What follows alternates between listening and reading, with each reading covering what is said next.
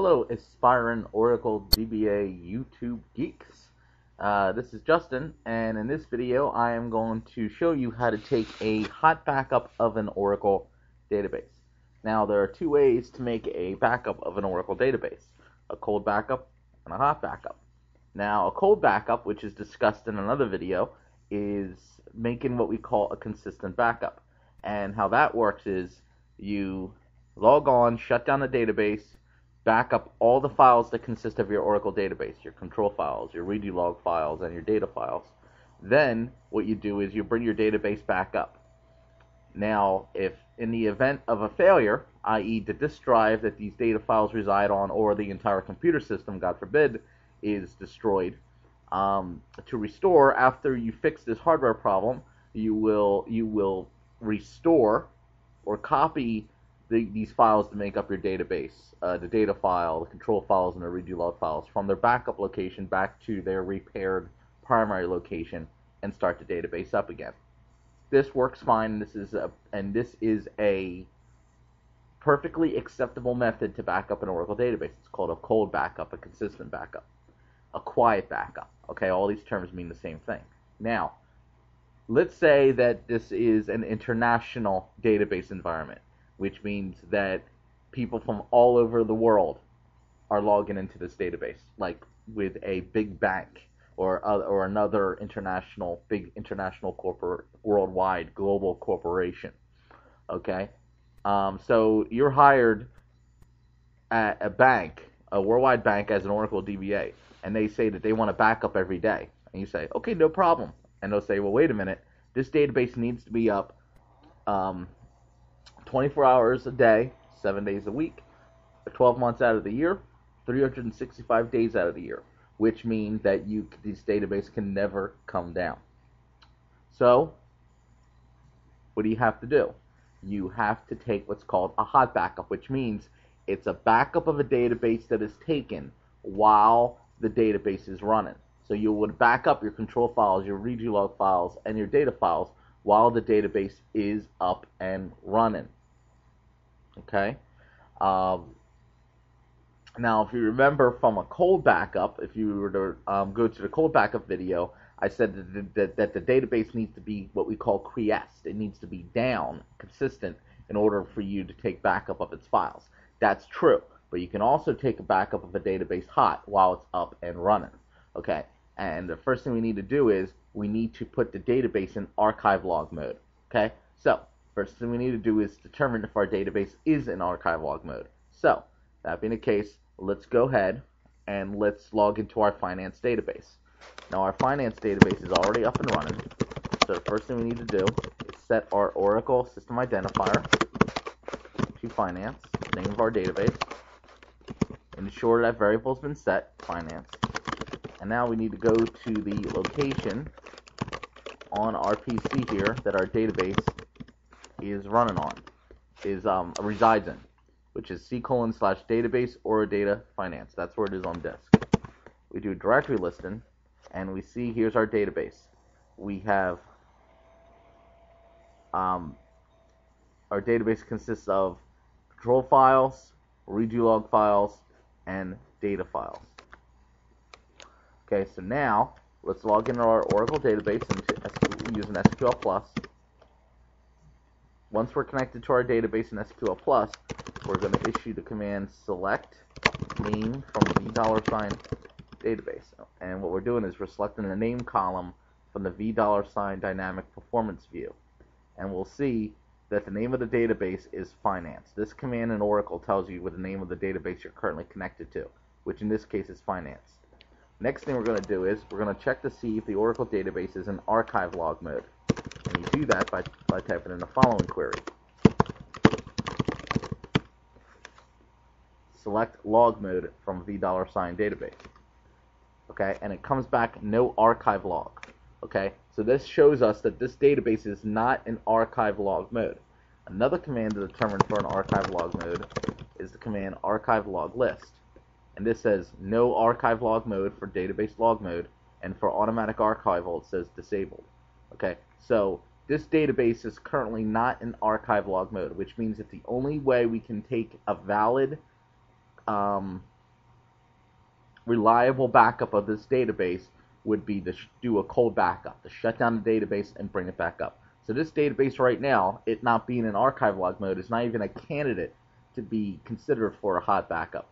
So that tells us that archive log mode is a prereq for hot backup. So if you want to take hot backups of your database, meaning if you want to back up the files that collectively make up your Oracle database while the database is up and running, you must do it while that database must be in archive log mode. And we determined that this database is not in archive log mode. So the first thing we have to do is we have to tell the Oracle database where on disk to write archive log files. And I'll discuss archive log files in a bit. So to do that, we're going to change our location from the default location, which is just the directory RDBA master, which stands for Relational Database Management System, under the Oracle home path here. We're going to type in the following command, and we're going to tell Oracle specifically what directory to write the archive logs to, and that's done with the following command.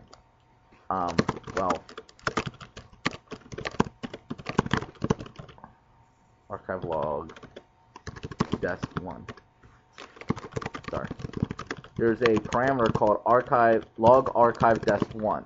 This is the parameter that points to where on disk we want our Oracle database to write archive logs to when it's in archive log mode. And as you can see, log archive dest1 has no value by default, so it's not going to write to anything.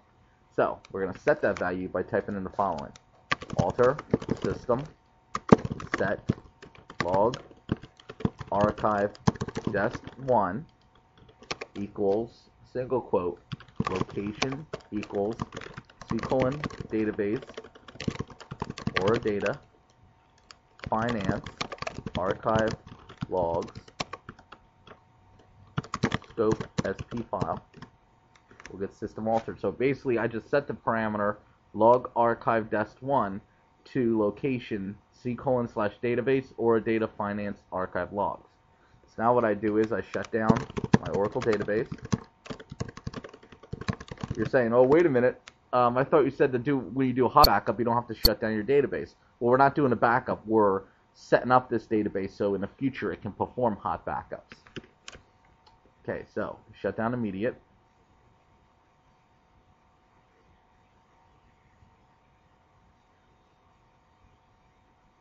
So database closed, dismounted, instance shut down. Now what we're going to do is we're going to start up our database in mount mode. So an Oracle database starts up it has 3 startup phases. It starts up no mount, which means it just starts the instance, which means it allocates the SGA and the PGA, which are the Oracle shared memory areas in memory, and then it starts up the background processes. Then you have the mount phase, and the mount phase is phase 2, and that basically locates the control files based on what it finds in a parameter file, and it opens the control files. Okay? And then the third stage is open, is when the control files tell Oracle where the data files are, and then it opens the data files, validates them, and opens the database for end users, being the application can connect and use it. Okay? But by doing a startup mount, we're basically stopping it after mount stage 2, which is locate and open and read the control files. So in this stage, we have to execute the following command to put the database in archive log mode, and that command is alter database archive log. Just that, alter database archive log. Database alter. Now what we're going to do is we're going to start up we're going to manually transition to the next and final, the third Oracle startup phase, which is open. And we do that by typing in alter database open. Now if you just type in the startup command, as I'm sure you've seen it in past other videos, it goes through all 3 stages by default: the no mount stage, the mount stage, and the open stage. So now the database has been opened.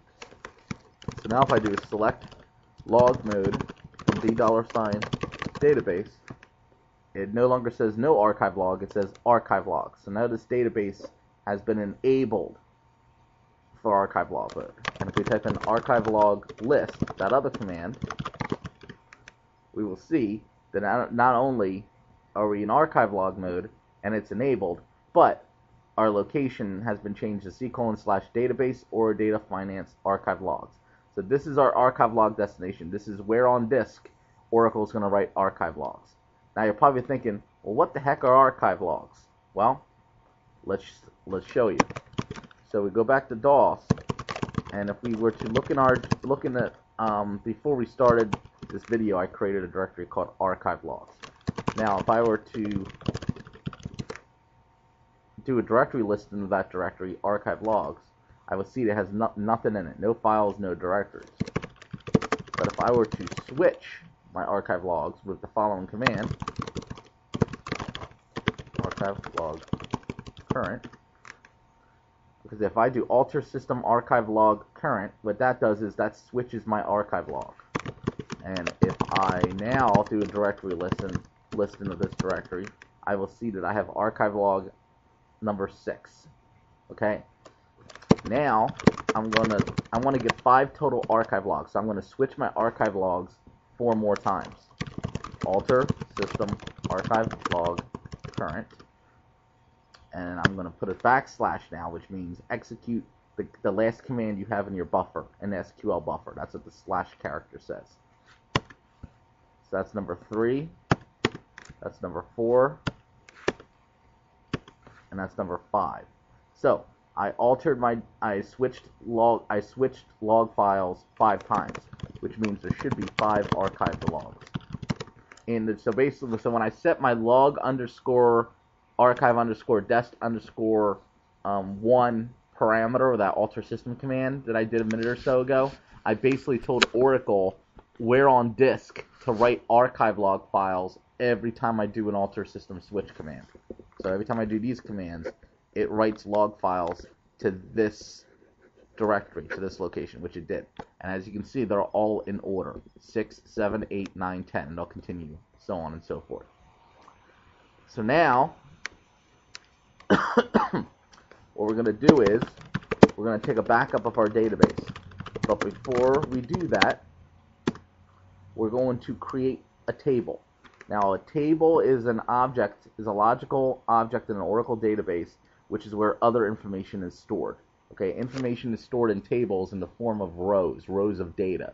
Okay, so we're going to create a table, and the table we're going to create is going to be employees in our finance database. So this database will also have the names of our employees in our bank here. So create table employees, and this table is only going to have one column called fname, so it's only going to track the first name of my employees. And don't worry about what all this means in the create table. Another Oracle video on YouTube for creating tables will tell you all about that, and we'll focus on that. So create table employees fname varchar. Okay. And if we describe this table we just created, which describe means, if I type it right, show me the structure of the table, we will see it has a column called fname and a character type, variable character 220. Okay? Don't worry about what that means at this point.